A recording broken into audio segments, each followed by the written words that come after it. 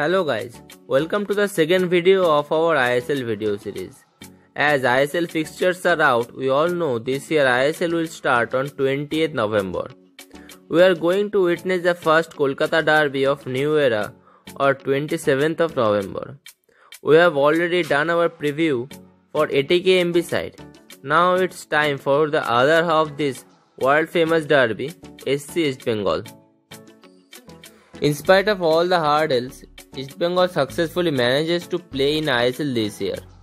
It is good for Indian football that all the giants of Indian football are playing in one league. This will be the first season of SC East Bengal in ISL. That means we will see some interesting matchups for the first time. Let's talk about the foreigners.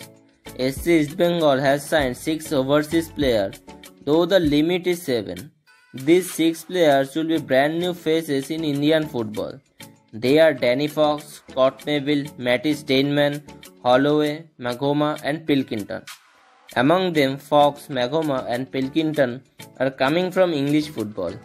The other 3, that means Neville, Holloway and Steinman, are coming to India from Australian A-League. Now come to the key players. In defense, Scott Neville will be the main man, who will organize the whole defense. He is coming from Brisbane Road. That means the manager and Neville are already in good understanding. This could be very vital for SC East Bengal. Our second pick in the key player list will be Matty Steinman. He will be the one who will conduct everything through midfield. He is coming from Wellington Phoenix of A-League. His form at the center of the midfield will decide many of the matches in the brand new season. Our third and fourth pick will be the 2 wingers. First one is Magoma and other one is Pilkington. Both are coming from English football. Magoma joined SC East Bengal from Birmingham City, who are in second tier of English football currently. Some of you who follow Premier League may find the name Pilkington familiar. He was in the Norwich side, who were in the Premier League in the first half of last decade. His last club was Wigan Athletic, who are in third tier right now. Till now, it is clear that SC East Bengal's season is highly dependent on the new faces. But the last key player according to us will be JJ Lalpeklua. JJ is a seasoned campaigner in ISL. His experience will be vital for the side. This season will be a huge opportunity for JJ to regain the spot in national squad. He will be desperate to prove his doubters wrong.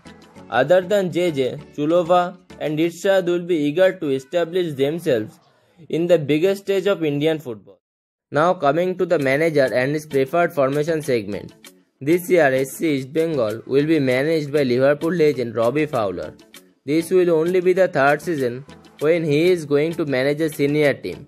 Previously he managed Moncton United and Brisbane Road. Between these 2 jobs, he spent a lot of years as a coach for Liverpool's academy. Last year his preferred formation was 3-4-2-1.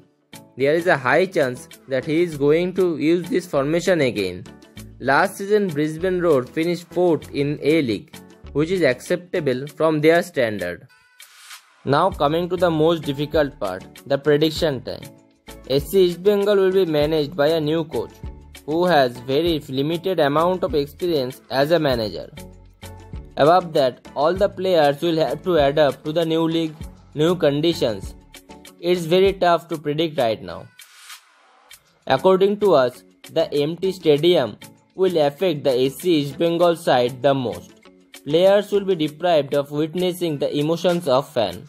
Keeping all this in mind, SC East Bengal will finish 4th or 5th in the league table.